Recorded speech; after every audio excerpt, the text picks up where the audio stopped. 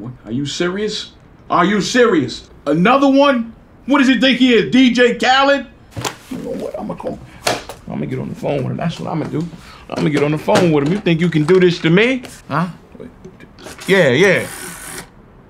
Mm-hmm. You gonna hear from me today. Yeah, okay. You got 9 seconds to tell me what you want. Hey, how you doing? I wanted to firstly say, from the bottom of my heart, congratulations on not 2, but 3 movies. What'd you call that? A threequel? Yes, it is a threequel. It is a threequel. Well, look at that. Good guess, all right? I was wondering if you could talk them into doing it for me, because I believe that everybody wants to see a Training Day Part 2. Correct me if I'm wrong, but you died in that movie. Come on now, that don't matter. I can come back as an angel. With what you've done, I don't think that's where you're going.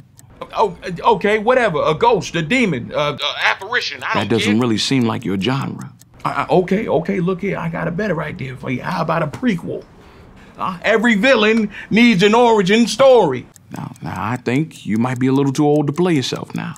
Come on now. We see what they're doing with CGI. Or better yet, what if I wasn't even in the movie, huh? What if I was simply the narrator?